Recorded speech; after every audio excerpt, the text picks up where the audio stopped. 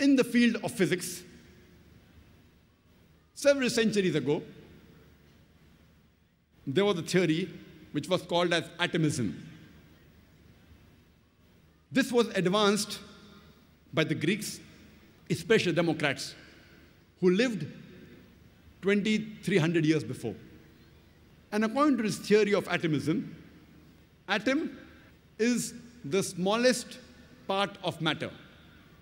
And this was also known to the Arabs. And the Arabic word for atom, in Arabic, it's called as Zarra.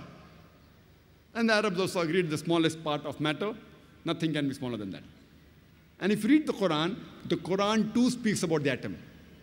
Now, after science advanced in the field of physics, we agree that atom is the smallest particle of matter having the characteristics of the element, but an atom too can be divided. So does it mean that the Quran is outdated? Quran says in Surah Sabah, chapter number 34, verse number 3, as well as in Surah Yunus, chapter number 10, verse number 61, that when they say, that is unbelievers, that the final hour will never come, tell them it will surely come by the Lord, in whose knowledge is the unseen, and in whose record is the smallest detail of an atom.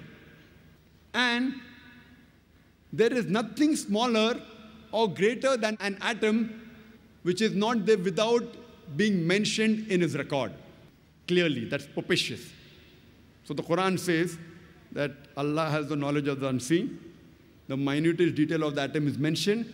And even things greater and smaller than the atom is very clearly mentioned in his record. So the Quran mentions 1400 years ago that there are things smaller than the atom, which science has discovered recently.